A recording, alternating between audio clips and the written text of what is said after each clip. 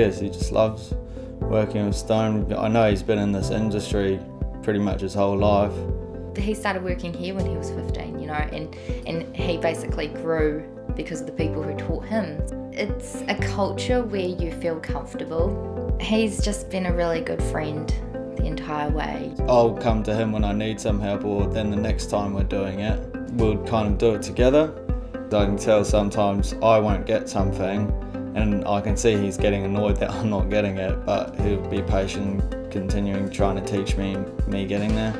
Just learning how to work with different stones is quite interesting.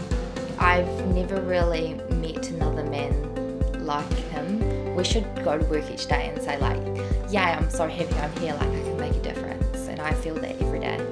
He just is amazing, really. At the end of the day, I've got a lot of respect and time for him, yeah.